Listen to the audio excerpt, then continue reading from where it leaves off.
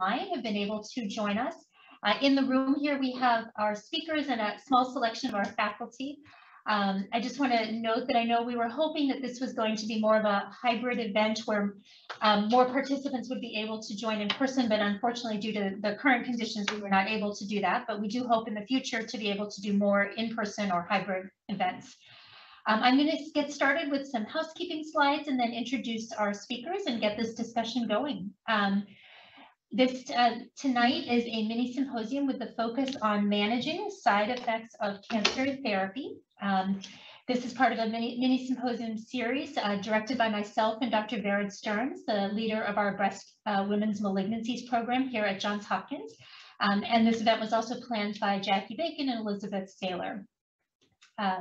We have three speakers tonight, Dr. Dawn Hershman and Dr. Kimberley Lee, and we will also be hearing from Melissa Preston-Wesby, a patient, about her personal experiences. So just a little bit of housekeeping. We will start by a presentation by Dr. Dawn Hershman, which will be approximately 30 minutes. And that will be followed by a presentation by Dr. Kimberley Lee, which will be approximately 20 minutes. And then Elizabeth Saylor, our navigator, will be introducing Melissa Preston-Wesby, and Melissa will be sharing her experience. After that, we will open the floor up for discussion, and we're hoping that you guys will have lots of questions. It will be a live question and answer session. As a participant, if you've joined us by Zoom, you will be muted during the webinar, and the best way for you to communicate your questions is to put them in the chat box or to use the Q&A function. What I will be doing is following along with those questions, and when it comes time for the question and answer session, I will select from the questions and pose them to our speakers, and hopefully we'll have a nice discussion. Once the webinar has been finished, you will immediately receive a link to complete an evaluation. It will be really brief, less than 5 minutes. We really hope that you're able to do this for us. Your responses will be used to guide our future educational activities and other programs. There will be no personal information collected. If you don't complete it immediately, you will get a follow-up email asking you to do this, and we're really hopeful that you can do this within 7 days. We really need your feedback to plan for future programs and new initiatives. Thank you. We will be moving on now. I'm going to introduce our first speaker. The first speaker is Dr. Dawn Hershman. She comes to us from Columbia in New York City, where she is a professor of medicine and epidemiology with tenure. She completed her training also at Columbia for the School of Public Health, and also as a fellow in hematology and medical oncology, followed by epidemiology, biostatistics, environmental sciences, and also her medicine residency at Columbia. She has over 500 publications, many of which have focused on adherence to cancer therapy and issues related to side effects. And we're excited to hear from her. Thank you, Dr. Hershman. Okay, so if you give us a moment to switch slide sets. Let's see. Just close it. This should. Oh, yeah. Just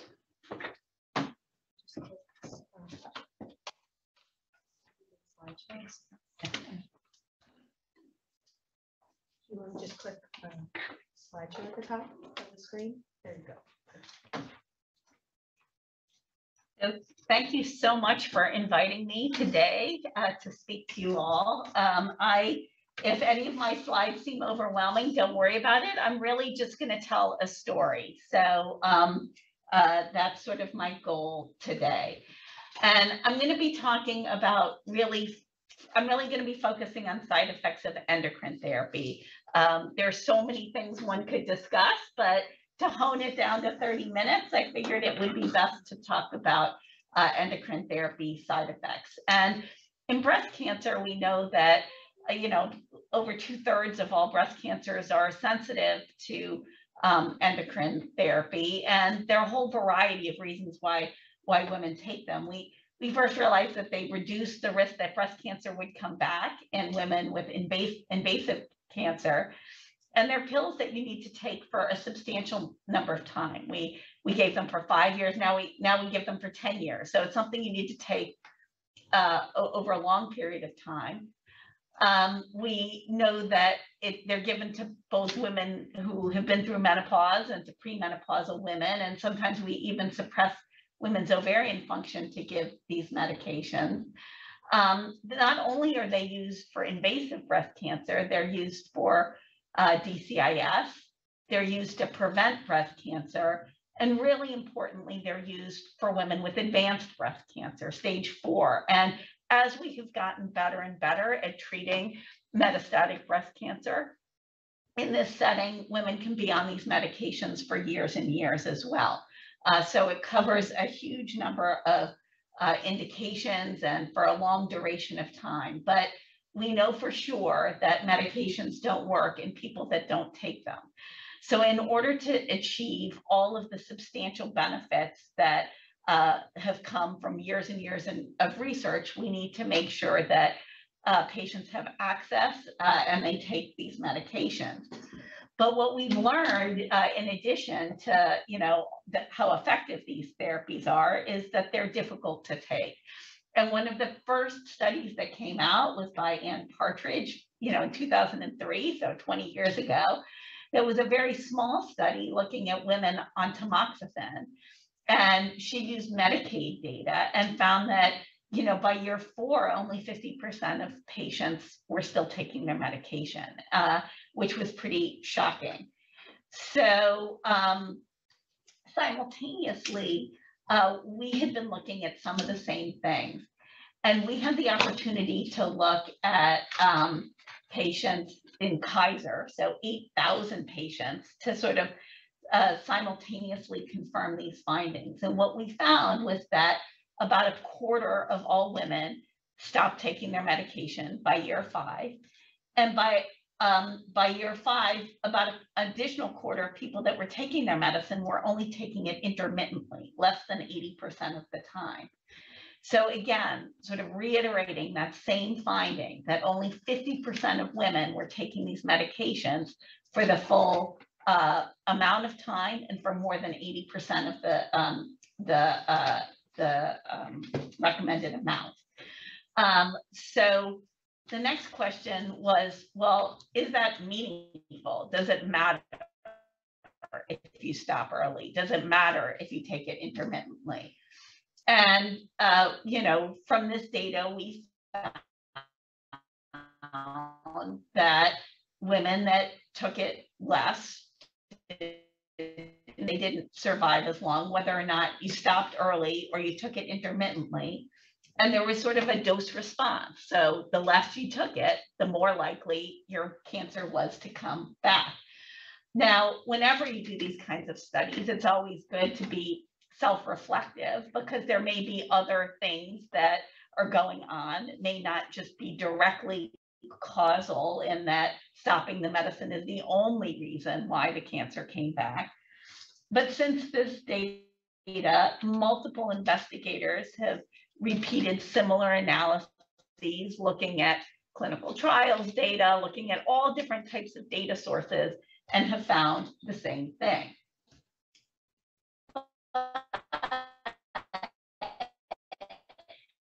Stop taking your medicine, restarting it makes a difference. So it's not fate, right? So you can always make a difference. You can always make a change.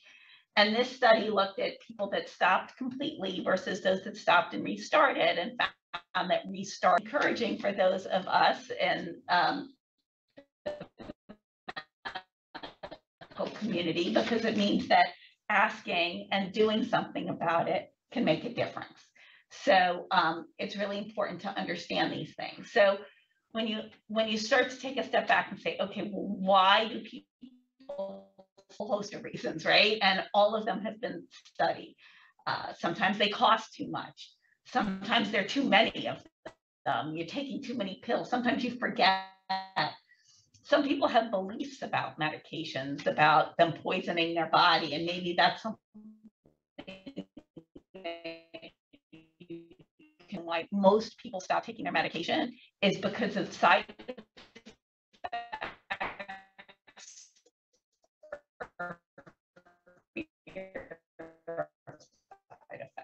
So want to achieve the best benefit for our patients, we have to not only know what to give, we have to figure out how to get it to people so that they can tolerate it.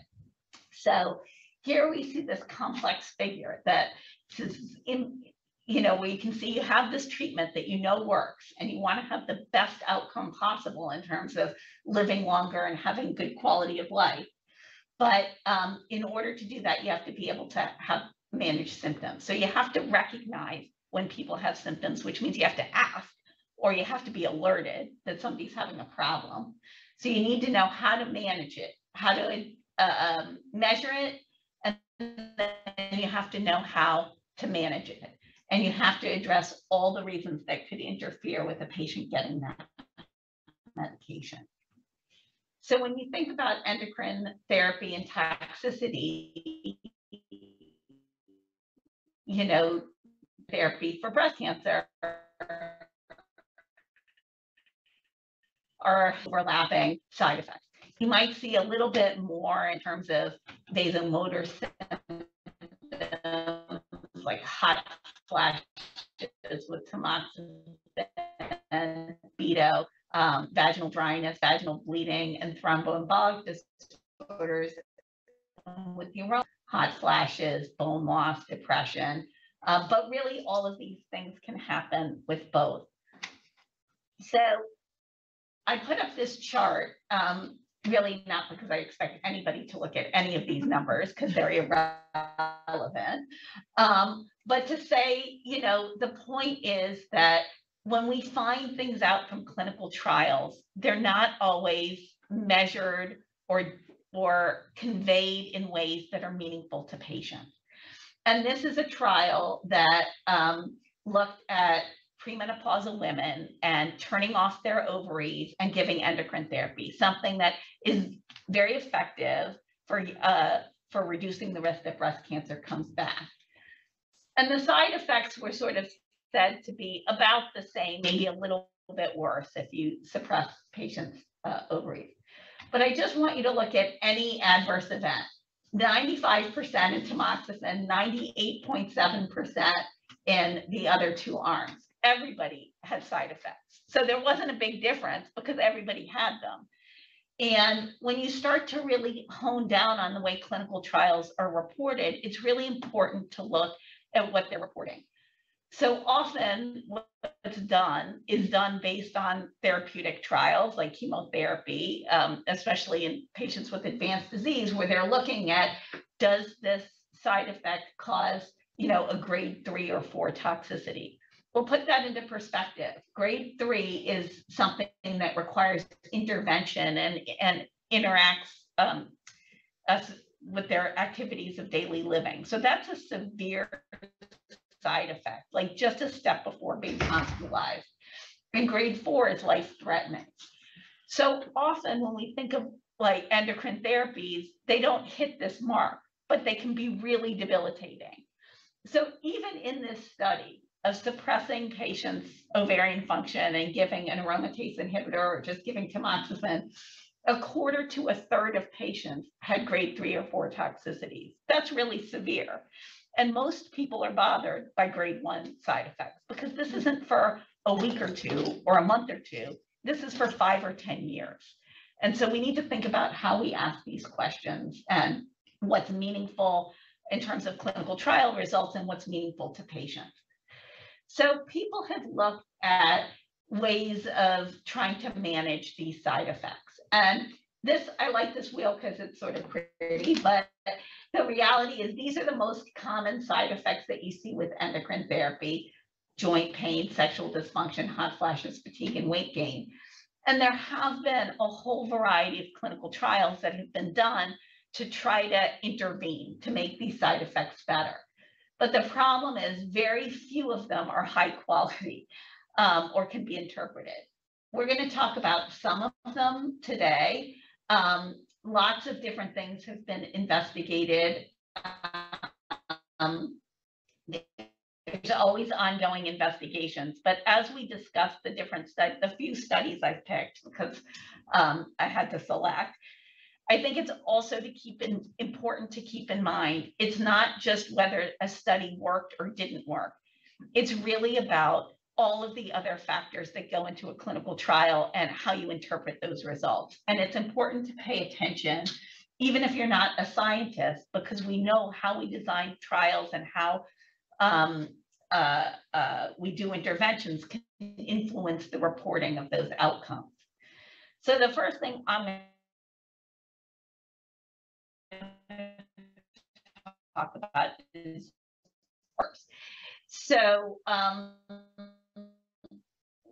just as I mentioned, when you go back to these big clinical trials, you look to say, how was it reported in terms of the trials? Like when we first started giving these medications as opposed to tamoxifen, they were reported in trials as being, yeah, there were some mild differences in arthralgias, and or it wasn't really reported at all, because if you don't ask, you don't find out. And if you're not aware of it's a side effect, people often don't volunteer that information because people always have joint pain and it's not always associated with the drug, or it wasn't a little bit initially. So all of the initial clinical trials either reported no difference or very small differences between the groups in terms of arthralgias.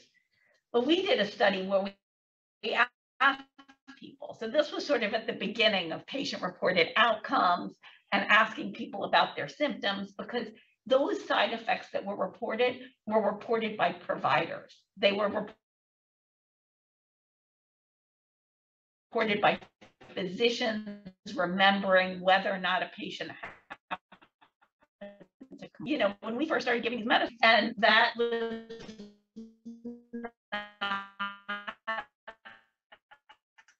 something their joint symptoms.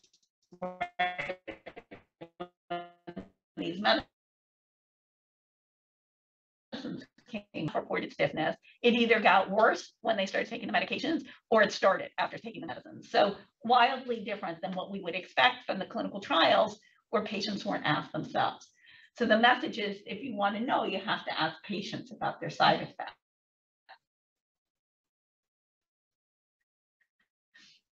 What are the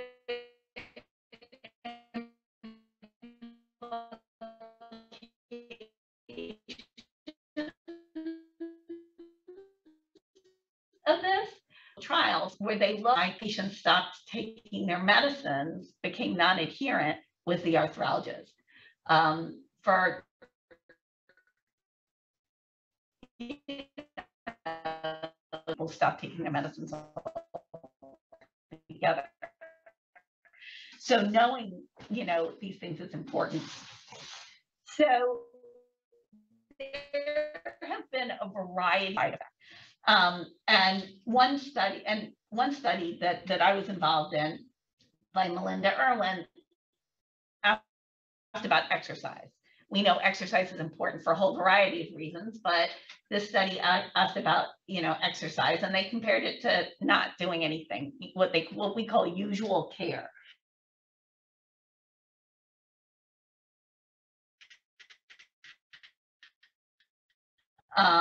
But everybody knew that they were part of this was supervised weight training. So they had, you know, a personal trainer essentially.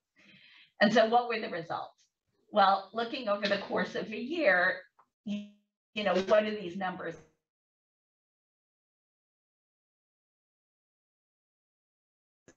mean? Well, in the patients that were randomized to the exercise arm, their pain scores in terms of their joint pain. So so that's great, because there's no harm in telling people to exercise. So this is a study that we did looking at omega-3 fatty acids. And the reason we chose omega-3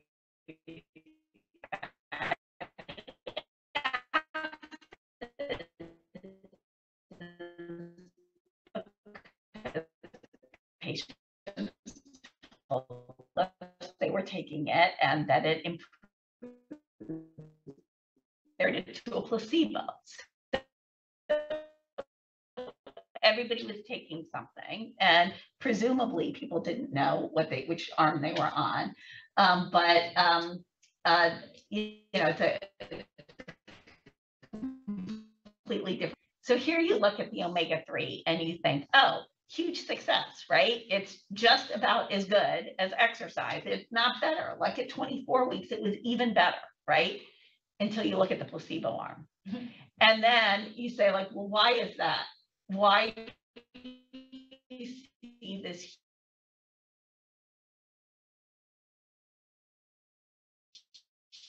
huge effect and got worse, so it shows you that in these studies and what you choose to be your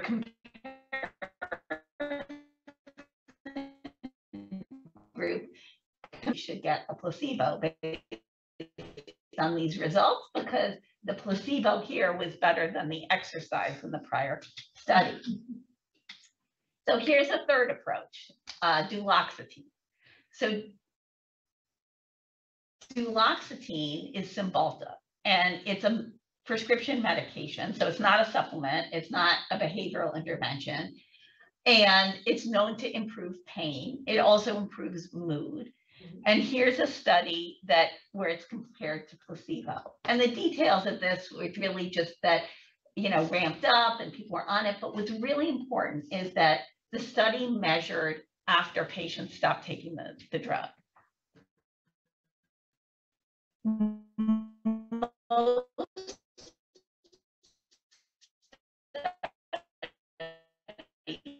ever know what happens afterwards of that study. And basically, you can see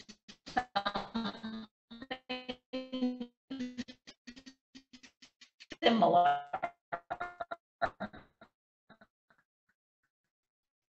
to the omega-3. You see that 12-week point when that study was complete, or 25% reduction in placebo effect is going to be, which is really that reduction you see in that placebo arm. But what's important about this study is that they looked when people came off. And whether you came off a placebo or you came off the intervention drug, they came together at the end. They both were better than when they started. But that intervention effect didn't last. So what's the take-home message to a patient? You have to be on this medicine forever, or you can stop and do better than when you started. So it's a little bit tricky. So finally, I want to talk about a third type of intervention. And this is a study we did that looked at acupuncture. So to try to overcome some of those design issues in the past, we randomized women to getting acupuncture wait list, sort of similar, so that there would be some potential placebo effect, knowing that maybe we wouldn't have to deal with some of the biases of knowing that you were waiting for an intervention. And we measured people a lot longer than the intervention itself. So what did we see with this intervention? Well, patients at the primary endpoint of 6 weeks, 60% reduction, meaningful reduction, meaning they had like a 20% reduction if they got true acupuncture, and only placebo effect, but it was better in the acupuncture group. But what was really important is that this intervention lasted. And this is a slide of 24 weeks, but we've looked at 52 weeks, and you can see that that's beneficial. So here you have an intervention that appears to work, doesn't have a lot of side effects, and the effect seems to last even after you give it for a short period of time. But there are multiple other barriers, like it's expensive and not always covered by insurance. But will guide us. So maybe if we can find the right intervention for the right person, we can say to them, well, we know these 4 different things might work, and they might work differently for one person versus another, but try it rather than coming off your medicine. And maybe we can find something that'll keep somebody on their medicine. So the second most common side effect is hot flashes. And here again, multiple studies have been done looking at interventions for hot flashes. And when these studies were done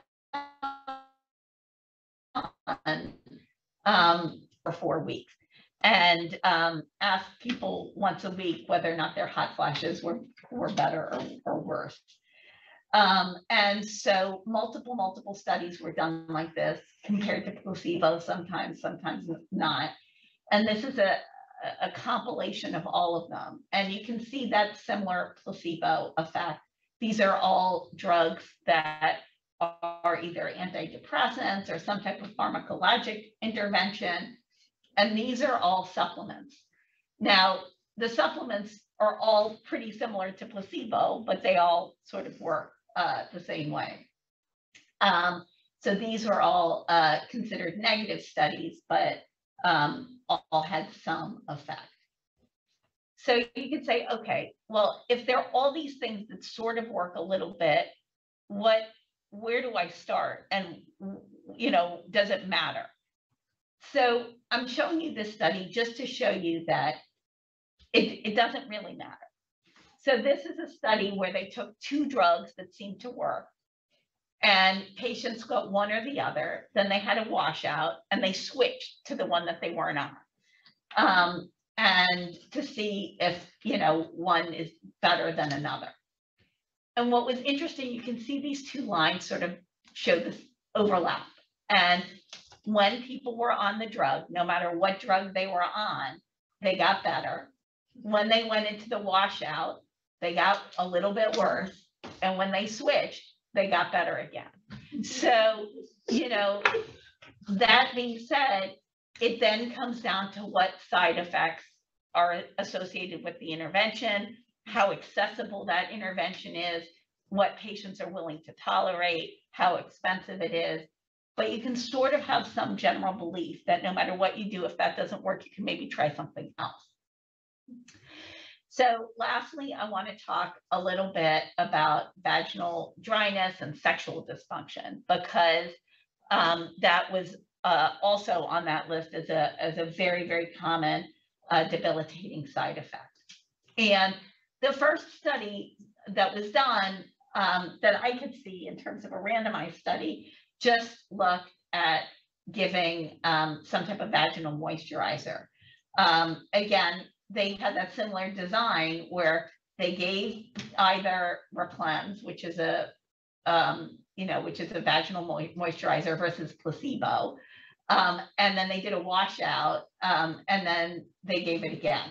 And you can see during the period when there is a washout, the patients actually in the placebo got worse, and the patients in the Replens continued to get better. So it's a little bit baffling, but overall, there's a difference in that the patients on the Replens did a little bit better. But how you design these studies and what you choose as the outcome measure can affect the results that you get. So Replens is an option. It seems to work a little bit. Well, what's another option? Well, another option is vaginal estrogen. Now, that's something that's been looked at, in many different studies in the literature in terms of patients that are in menopause, and been shown to improve, vaginal dryness and pain at intercourse. And it's relatively safe if you're giving tamoxifen, because tamoxifen doesn't lower your estrogen. But what if you're taking a medicine where the whole goal is to lower your estrogen level, like an aromatase inhibitor or blocking your ovarian function? Is it safe to give these medicines that have estrogen in them when your whole goal is to lower estrogen? Well, there's not a whole lot of literature on that, surprisingly. This is one study that was done where they actually measured what patients' estradiol level was before and after. And for the most part, it didn't, for most women, it didn't change whether their what we call pre-insertion level was the same as their level at 30 days and 60 days. And when you look at the overall result,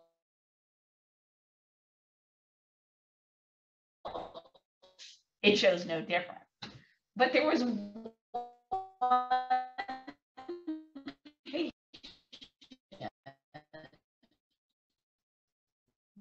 that made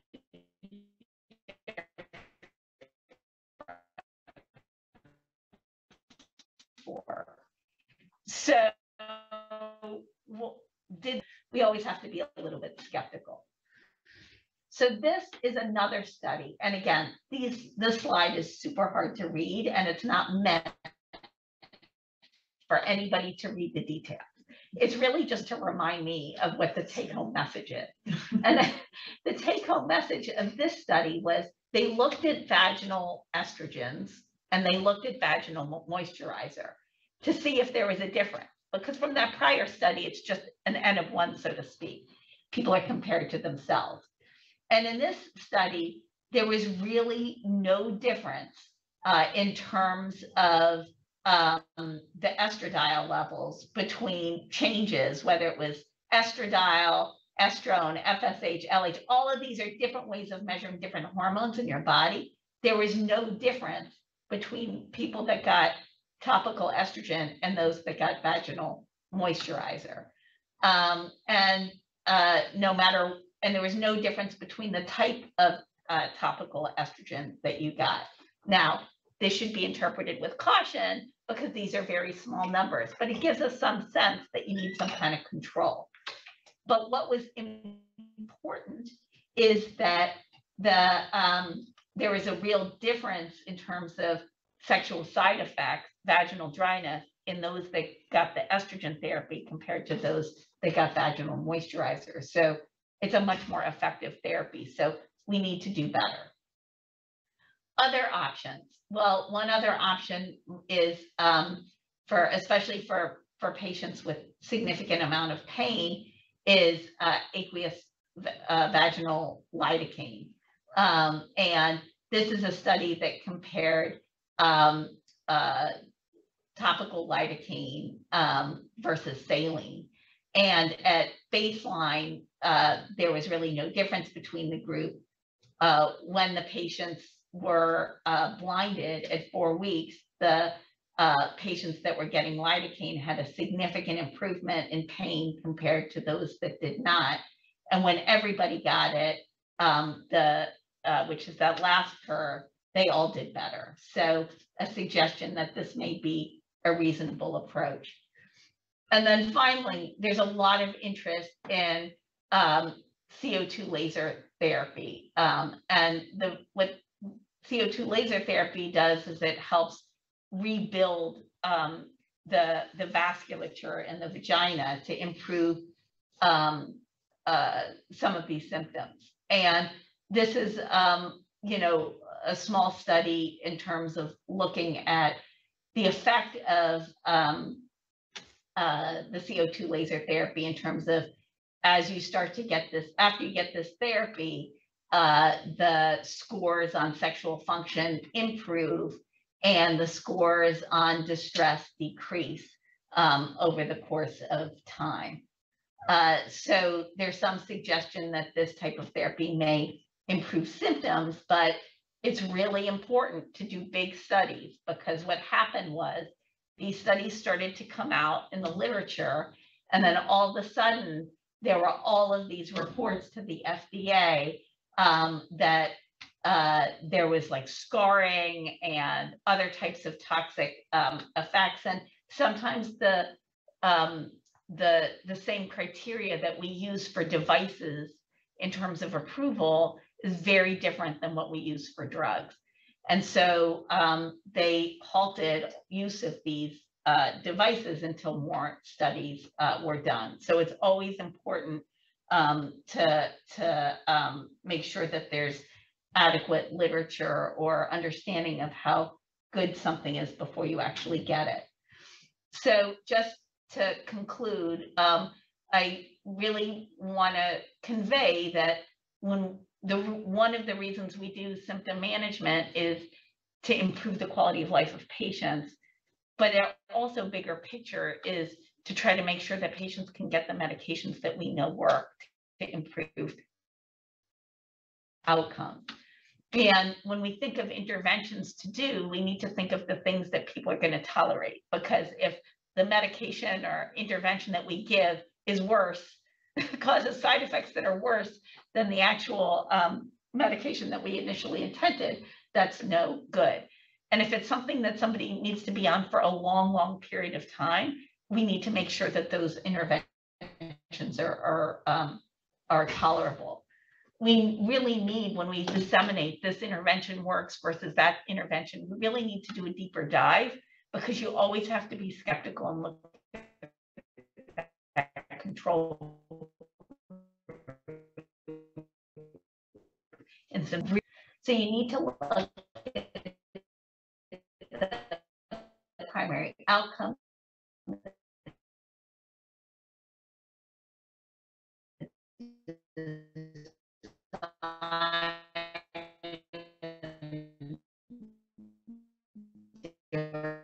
It has the potential to be disseminated, and you have to open this up to questions afterwards. So I'll hand this over to Dr. Lee.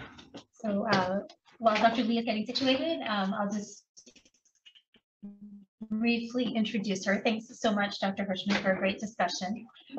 Dr. Lee is coming to us from Florida. She's an assistant member in the Departments of Breast Oncology and Health Outcomes and Behavior at Moffitt Cancer Center, and an assistant professor in the Morsani College of Medicine at the University of South Florida.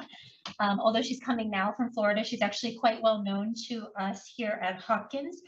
She received her MD degree from Johns Hopkins School of Medicine and her master's degree in general epidemiology from the Johns Hopkins Bloomberg School of Public Health. And she completed her internal medicine residency, followed by her medical oncology training here at Johns Hopkins before she moved on to Florida. We're happy to have her back. Her primary area of interest is health disparities. So thank you, Dr. Lee. All right, thanks for having me. So I just wanted to actually, let me just back out here. Just wanted to give a little bit of background about me. I grew up in Jamaica. I just always love to let people know that. So on the right hand side, here's a picture of our Duns River Falls. Go to the slideshow before it's like not showing up properly on the slideshow. So as soon as I Sorry. come up Go here, ahead. I'll back Sorry. out up here. And as Karen said, I spent 10 years in Baltimore and now sort of back to the beaches of Florida. So I'm going to start with a little bit of an overview about how we treat breast cancer. And I'm going to stay at a very high level because this does get to be a little bit of an alphabet soup. So how we treat breast cancer depends on the type of breast cancer, and by type I'm referring primarily to the receptors. That's the estrogen receptor, whether that's positive or negative, progesterone receptor, and the HER2 receptor. And we use chemotherapy, immunotherapy, targeted therapy, and hormonal therapy or endocrine therapy, as Dr. Hershman just talked about. So I'll primarily be talking about chemotherapy and a little bit about that hormonal therapy today in terms of recognizing and managing side effects.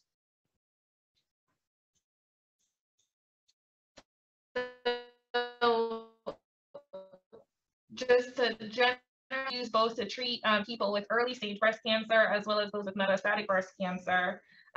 Most chemotherapy that we use in the realm of breast cancer are IV drugs, meaning that they go through the vein, but there are some oral drugs that we use as well. But they travel through the bloodstream and go throughout the entire body, and they attack cancer cells And unfortunately, they also attack healthy and fast-growing cells, and that leads to a lot of the side effects that we see. So a lot of the management of chemotherapy side effects, it's a little bit of a balancing act of making sure that we treat cancer appropriately and also maintaining quality of life. That's also going to have different decision making in terms of both thinking of it from the patient perspective and the provider perspective as to whether or not we're doing chemotherapy for a finite period of time for when we're treating early stage breast cancer, for example, and we know we just need to get through X number of chemotherapy regimens, versus when we're talking about someone with an advanced breast cancer who may be on that chemotherapy regimen for a longer period of time. So the first thing I'd like to talk about is fatigue. So fatigue can be particularly debilitating because it's this tiredness that may not go away with sleep. And I think one of the things that's hard about fatigue, it's sort of hard to measure, it's hard to show people, it's something that patients feel. And that kind of recognition of how much is normal versus abnormal and what to do and when to do can be difficult. But once you're having fatigue that's interfering with your activities of daily living, big things that you can do to reduce the side effects of fatigue is number one, exercise. Exercise during chemotherapy does depend on kind of what's going on at the time and how much you can tolerate. It depends on how much you were doing before you started chemotherapy. So you do want to have that conversation with your oncologist to make sure that what you're doing is safe.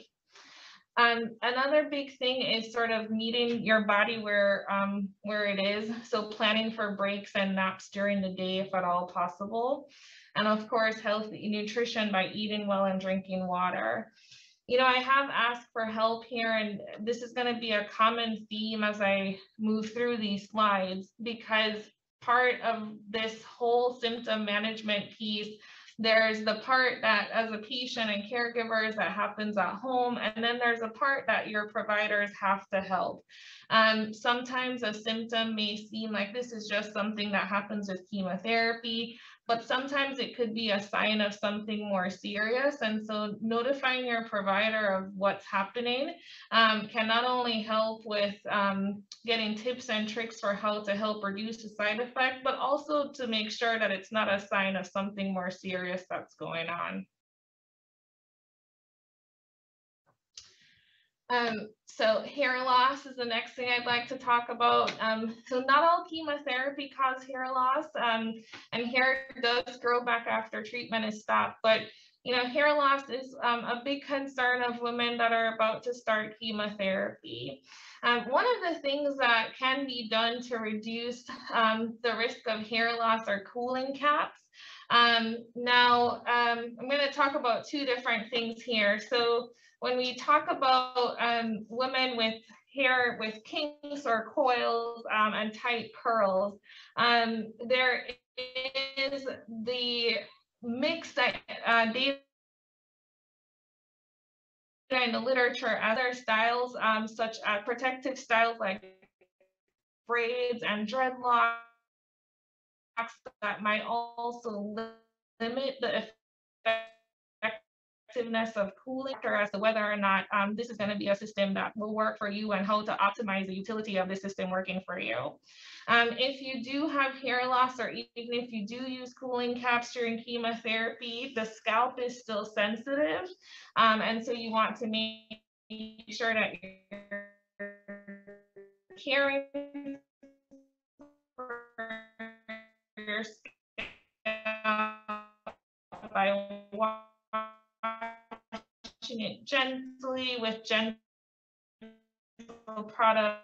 You have to use sun protection on your scalp. Another common side effect that we see with chemotherapy, particularly from drugs that we use like Taxotere or Taxol. So this can manifest by sensations. There's lots of different ways it can feel like. So it could be numbness or tingling or burning or a pins and needles sensation, but it's some sort of altered sensation. And if you have other medical conditions that can also cause damage to nerves or neuropathy, like diabetes, for example, that would put you at increased risk. If you have neuropathy before you start chemotherapy that causes neuropathy, that might also make the neuropathy worse. So there are no great ways to prevent this type of nerve damage when you're having chemotherapy in terms of using medicine. Using cooling similarly, it's kind of similar technology to the cooling caps to reduce the risk of hair loss, so cooling the hands and the feet. That can be considered. There's also very limited data as to the efficacy, meaning how well this works to reduce the chances of will allow for cooling of the hands and feet during chemotherapy. So that's something that you have to discuss with your doctor. As always, early recognition is important, and that's because the nerve damage that happens can get worse over time as you get more of that same chemotherapy. And so if you sort of start with numbness and tingling, that's sort of coming and going, and as you're getting more and more chemotherapy, those nerves could get more damaged. And the damage could be more permanent if that's not brought to the attention of your care team. If you do develop neuropathy, then you can use medications to help with the symptoms of the neuropathy. So we're talking about whatever pain sensations or altered sensations. Those medications are usually in the family of antidepressants or medications like gabapentin that we also use to treat like the neuropathy that comes from diabetes. Acupuncture can also help to reduce the feeling and the sensation that comes from neuropathy. All right, so Dr. Hershman talked about endocrine therapy, so I'm gonna go through a lot of this, but I did want to talk about the impact of cancer treatment on dating, sex, and reproduction, particularly reproduction, and sort of focusing on the psychosocial parts of what it means to go through cancer treatment. So whether it's surgery or radiation or chemotherapy, having a breast cancer diagnosis, and having any sort of cancer treatment can have a profound impact on one's body image, one's sense of self, one's sense of sexuality, in addition to changes in libido and that can all impact. So I think one of the big things to sort of help with those changes in terms of, again, the body image more so, is to think about therapy. So the role of psychotherapy or cognitive behavioral therapy, sex therapy, for those that are in a relationship, couples therapy can also help both people in that cancer treatment is like and how it sort of shaped that survivor or metasurvivor moving forward. This is something, especially in the context of chemotherapy, that does need to happen prior to initiation. And so ideally, this is something that would be discussed before you start chemotherapy, and if the timing allows, being able to save fertility. And then I think the other big question is then when and if you can become pregnant for women moving forward after a breast cancer diagnosis. And that's going to depend a lot on the specific circumstances about your cancer and sort of where you are when you're ready to get pregnant. And again, that's something that can be discussed with your oncologist. So this slide is just to say that chemotherapy and a lot of our cancer treatments affects the entire body. And so a lot of times, you have your oncologist and your breast cancer doctor, your primary care doctor, and often supportive care or palliative care as sort of the center of the cancer care treatment team. But a lot of times we need additional help from other subspecialists depending on the specific side effects that are happening. And so I've just listed a few here. But it's important to note that this can get overwhelming, especially if there are a number of different specialists involved. And I think sometimes there can be a sense of, why do I need all of these different doctors? It's all of these different appointments or all of these different specialists. But keep in mind that the body is a complicated system. And sometimes it's just trying to get a plan in place that your kind of core cancer team can sort of help to manage moving forward. And hopefully, those appointments in terms of frequency will decrease over time. So I wanted to speak a little bit about health disparities, particularly in the context of symptom management. So when we talk about symptoms, we talk about fatigue, for example. I sort of mentioned that, this is a symptom that there's no objective way, there's no great objective way to measure fatigue. For example, a lot of the side effects that we're talking about, there's no objective way, there's no blood test that you take for your doctor to say, oh yes, you are fatigued.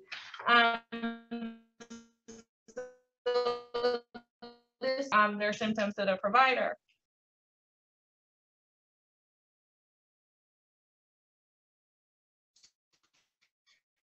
Providers are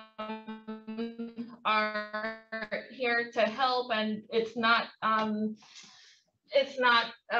want to hurt anyone, but we all have conscious and unconscious biases that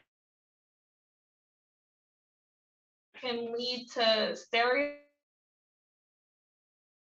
Have this a subjectivity or a personal spin on how you interpret, what someone's saying to you, and that interpretation combined with the fact that how we treat a lot of these side effects, as Dr. Hershman very nicely laid out when it comes to treating the side effects. So put all of that together, that's how sometimes you can end up with socioeconomic status. So I want to point out that I 100% acknowledge, and I am not in any way saying that the burden for reducing healthcare disparities is on the patient. That is not the case at all. There's a lot of great work that's going on to try to understand why we have ongoing health disparities when it comes to breast cancer outcomes.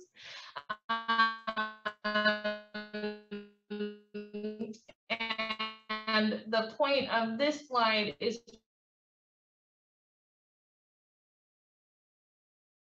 really to help caregiver, or a Black woman, or any other health disparity population. As team, as you meet with your team and sort of start to move through that system, making sure it's a team that you feel that you can trust and that you feel comfortable with. And then, you have to have that support network, and whether that's, having somebody on the phone with you when you're in an appointment,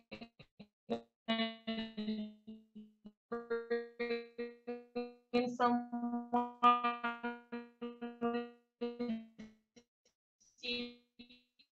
so always communication. Here are some steps sort of in between visits. You want to make a list of your concerns. Doesn't matter how long that list is, but then you want to make sure that you prioritize your concerns. And then it's always nice if you could actually have that list in such a way that you can share with your provider, but if you have it for yourself to read to them, that's also fine. You want to make sure that you speak up in your visit. A lot of visits are a short time span, and you want to make sure that your concerns are addressed and reported early in the visits.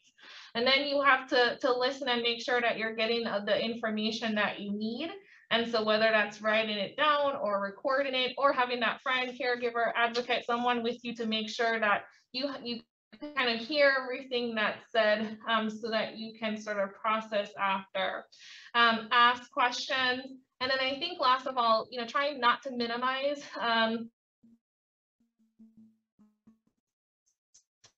Sometimes there can be concerns about not wanting to be a problem patient or not wanting to have a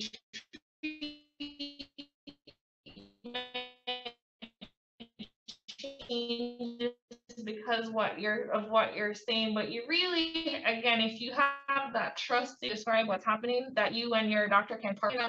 Cancer.net, the American Cancer Society, I think, have some really nice resources. And in my reading, I found particularly useful in just thinking about not only short-term side effects of treatment, which is what I've mostly talked about today, but sort of the long-term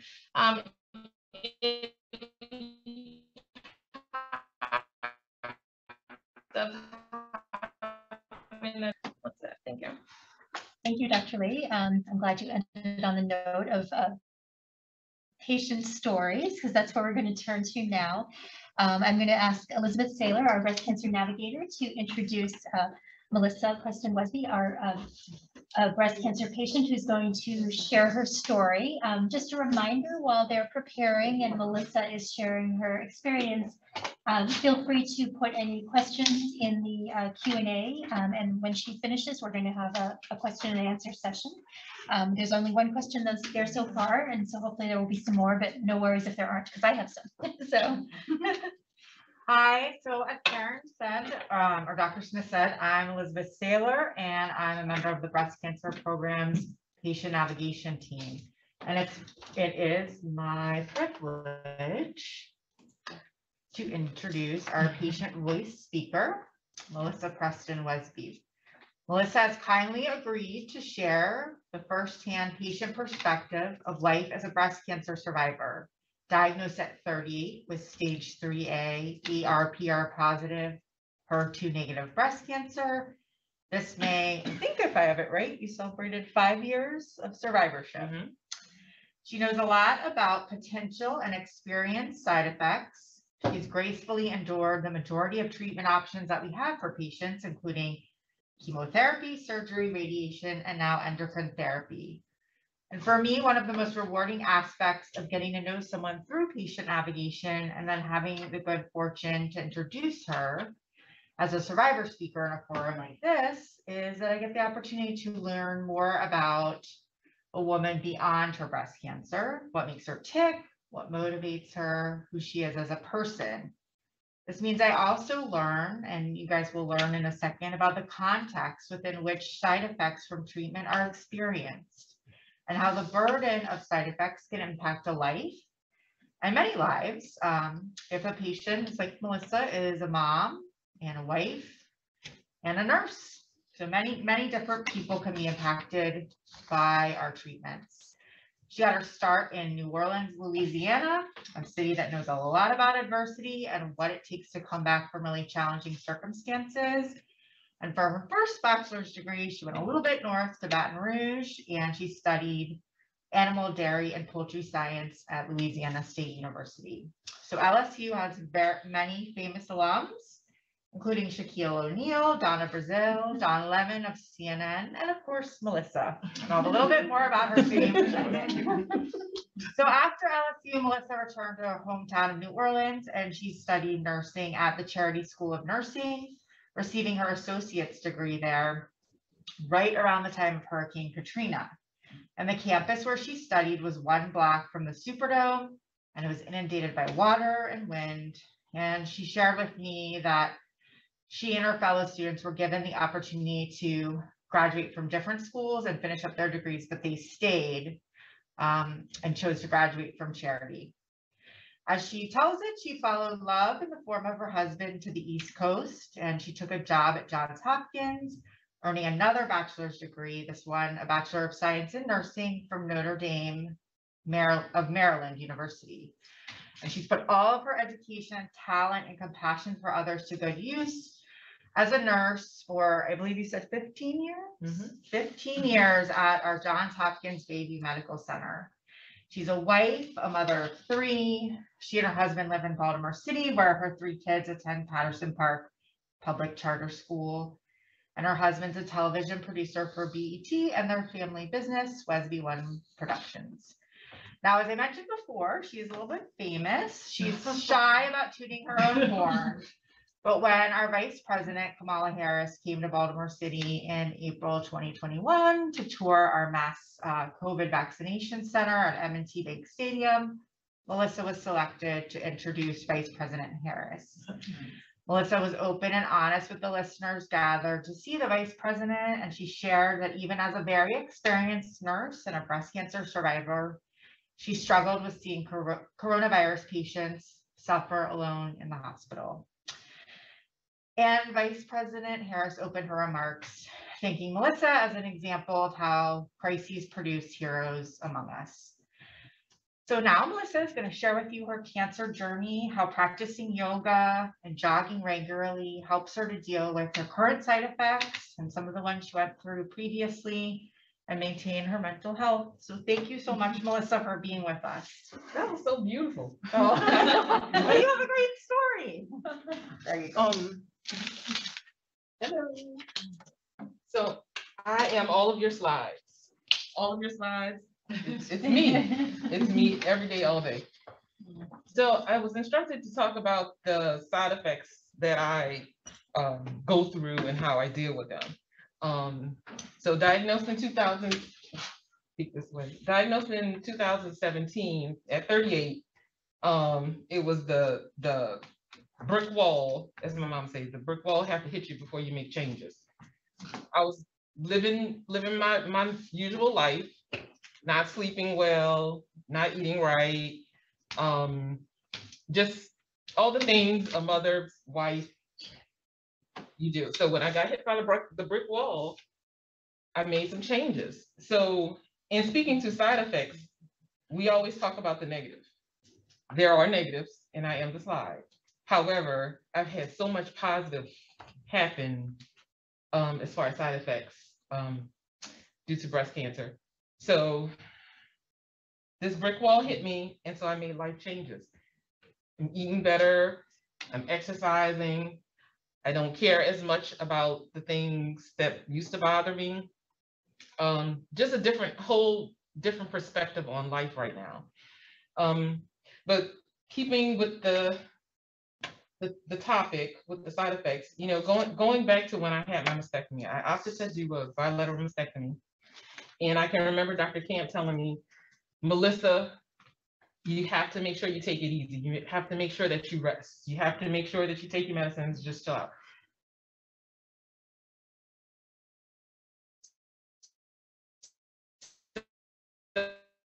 So living the life that I was prior to the brick wall, but I realized, okay, I'm going to do what the doctor says. So do what the doctor says, I can ward off these side effects. So in speaking of health and use your community, I asked my family to take my kids. So my family in Louisiana took my kids after my mastectomy. So I was able to sit on the couch and watch Game of Thrones, take my medications, and relax.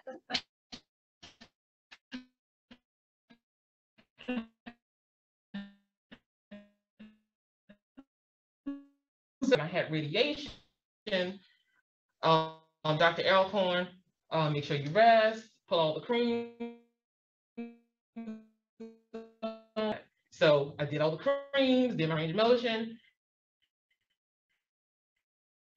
My kids will go. Radiation kills your skin, basically. It was terrible. It was awful. Skin was peeling. It was not attractive. I'm sleeping with A&D ointment on top of a towel. It was just madness. But I put the creams on, I did all the things to ward off those side effects. I did it great. Moving further along, when I had my reconstruction number 1, Dr. Manahan, rest, range of motion, do all the things. Okay, Dr. Manahan, I'm going to do just that. Now realizing I have been blessed with a career that offers me time off.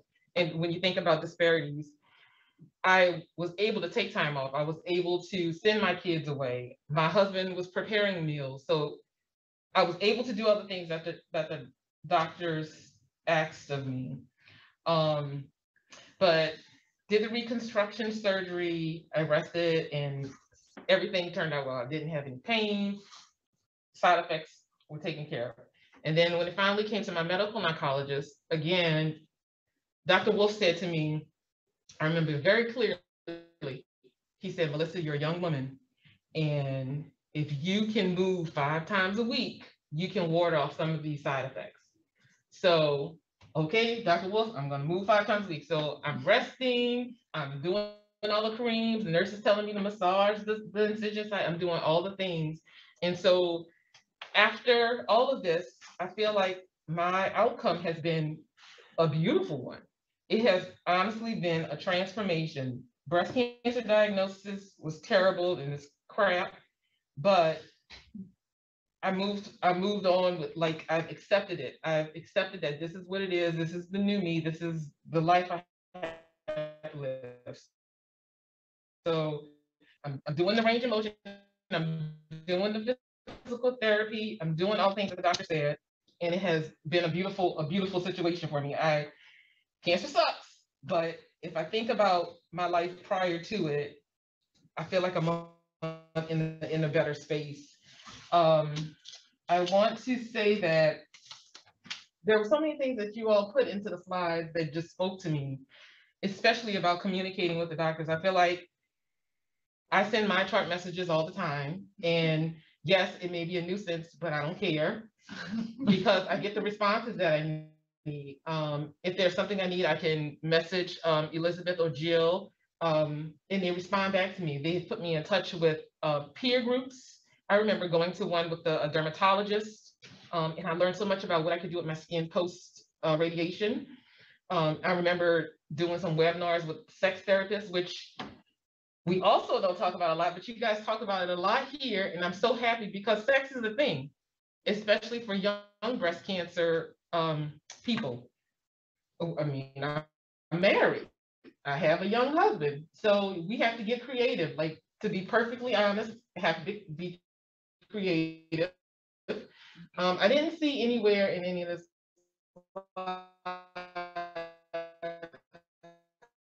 holistic approaches to dermatologists that went in the webinar. I mean, that Jill and Elizabeth set up. And coconut oil changed my life. It changed his life. So talking about sex, it's real. It's important. And just, you know, being such a big role in Melissa that I am. I know I'm going all over the place, but I'm trying to keep with the side effects and how I'm managing. So in order to move 5 times a week, as Dr. Wolf told me, and the nurses told me, and all of the doctors told me, I had to figure out how I was going to do that. So using my support group, I started taking yoga classes. Now, I can't do all the yoga poses, and I'm not super flexible, but it was fun, and I enjoyed it, and it made me feel good. And it kept I never had a problem with it. Was the thing for me. I started jogging. I'm not jogging to run a race. I watch reality TV as I jog, but I'm moving. I'm moving my 5 times a week, if not more. Today, even today, I took a walk in the park, just listened to a book. That's it. I walked my kids to school. I did 2 laps in the park, and then I went home. That was it. Just something to keep moving because it works. Now, if there's a slump and I don't move and I don't do those things, I can feel it. I can feel all the things happening.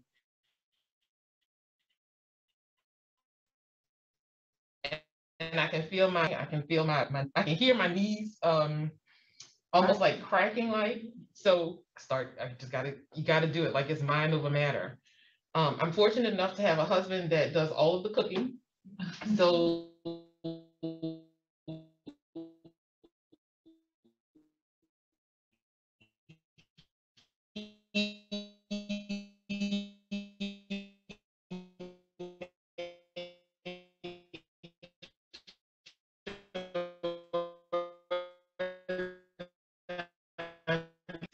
I did eliminate a few things in my diet, but that was just by that. I didn't want to dwell too much on the negative, because it's always negative. When you think of cancer, you think of the fatigue, you think of the hair loss, you think of just someone frail. And I don't feel like I'm frail. I feel like I'm a great positive spirit, and so much great has come from it. I'm being asked to speak here. I met the vice president, going to the White House. All of this is because of breast cancer. So it hasn't been to my detriment. It has been a transformation, and I'm still transforming. And I think it has made me a better person today. I'm just going to eyeball my notes to make sure I didn't leave anything out. Something I wrote on here is saying using my PTO. Prior to breast cancer, I was always saving my PTO, this paid time off, saving it for a trip here, saving it for a trip there to do something. But now, post breast cancer, I need my wellness days. I just need a day or two to reset. So sometimes not do anything. And I'm not guaranteed. I don't know how long I'm gonna be here. So I'm gonna use my PTO. So I had to put that in here because I didn't realize that I needed time to just do nothing. I needed some time to just be, and I do that now. And I think I might have all my little notes here, because it was just 10 minutes, I think, right? I think that is all that I have on here to say. I didn't go into the story as much because I'm long-winded, and I could say a whole bunch of other stuff. I think that was plenty, and thank you okay. so much. And it's just amazing. Number one, with regard to side effects, how you showed us that they can be mitigated, and Yes. by things that you do yourself a lot of the time, and just how this has been a transformative experience for you. Thank you so Absolutely. much for sharing. I'm going to invite you guys to come a little closer to the table. Our other two speakers, if you guys can come up, we have just about 10 more minutes, and there's a couple of questions that have come through the chat, and if others have any more, please feel free to ask. The first one I'm going to pose to either Dr. Hershman or Dr. Lee relates to the issue of how an aromatase inhibitor, one of the hormonal types of medications that's often prescribed, can affect the cholesterol or the blood lipid level. The person who posed the question noted that her cholesterol had gone up 50 points after she'd been on letrozole, one of the aromatase inhibitors, for just about 10 months. So if you guys are able to speak to whether that's a recognized side effect, and if so, what should we be monitoring for, and how should we treat it? What's the data about that? Oh, did you want to? Oh, okay. Yeah, so it's a great question. The cholesterol definitely can change when you lower estrogen levels, and the aromatase inhibitors lower estrogen levels. Sometimes when you're on these medicines, you've just been through menopause too, or you're on a medicine that's suppressing your ovaries, so it can be like a double whammy, so to speak, in terms of what it can do to your whole metabolic system. And sometimes all of those changes and chemotherapy and everything else can cause you to gain weight, which can then be like a triple whammy in terms of what it does to your cholesterol. One of the things that's really important is that your total cholesterol can change. It's important to look at the different components. The biggest effect of the aromatase inhibitors is actually triglycerides. So it may not be all the different components. So it's something where you don't always want to just look at the total, but you want to talk to your primary care doctor about doing a fasting test and looking at the different components. Is it that your LDL, which is the bad cholesterol, did that go up? Did your triglycerides go up?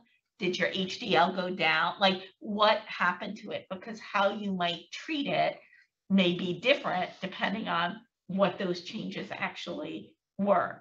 And it brings up a really important point about the marriage between your oncologist and your primary care doctor, because we know and we've seen that when somebody's diagnosed with breast cancer, it has such a huge impact on their whole life, like you so beautifully told us about.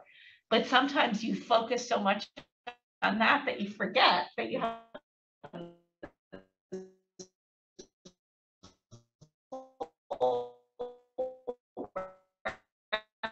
of your body, wherever it is, that you don't ignore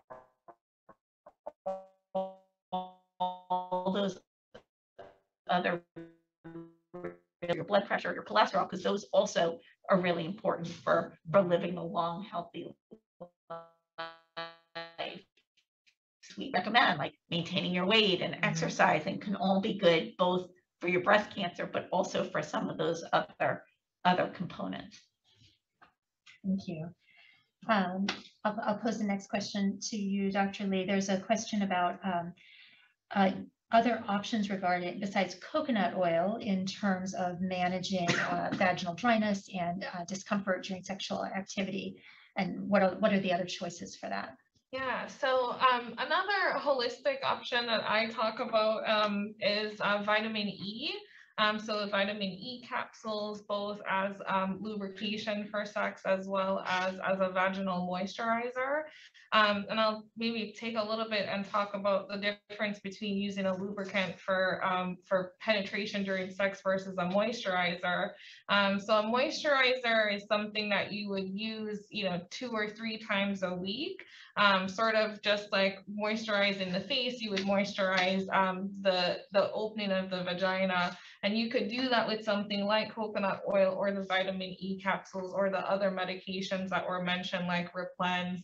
And the idea is that with the change in the estrogen levels, the vaginal tissue is dry. And so it's not just replacing that lubrication during sexual intercourse, but trying to maintain that lubrication at all times. Thank you. And actually there's newer products that are out that are not estrogen based that have something in it called hyaluronic acid based creams. One of them is Reverie. You can get them actually on Amazon, and they also can be effective and safe. Sounds like there's lots of options. Maybe can you talk about your approach? Do you start with these kinds of options, or when or do you ever use the vaginal estrogen? You showed those slides about how there might, at least in some people, be a little bit of absorption. So how do you pick? There's a whole bunch of things that are options.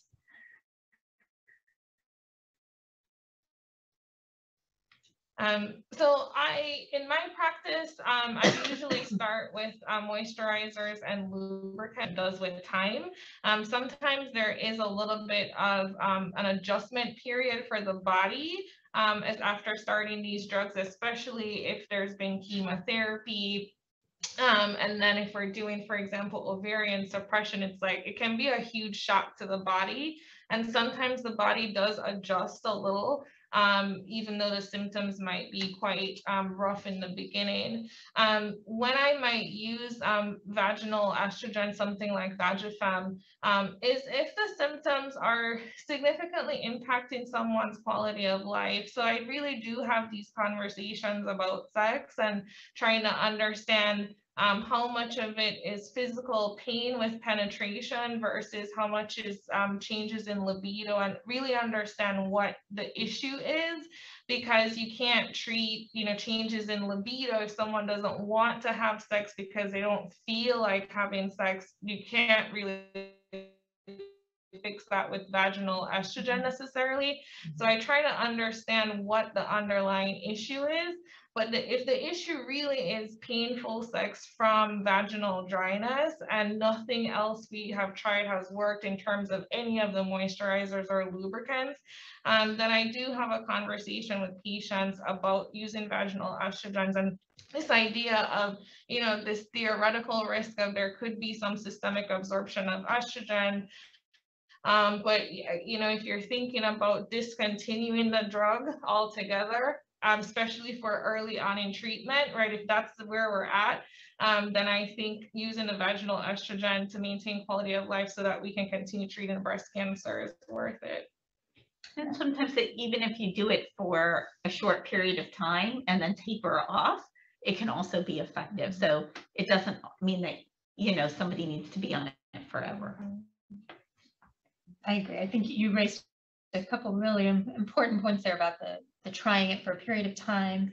And then also just the need to talk to your doctor about these kinds of side effects. And sometimes it's very uncomfortable for women to bring up sex and vaginal dryness and things. And sometimes it's uncomfortable for the doctor, and the doctor might not want to bring it up. So I think just a shout out to everyone to bring it up.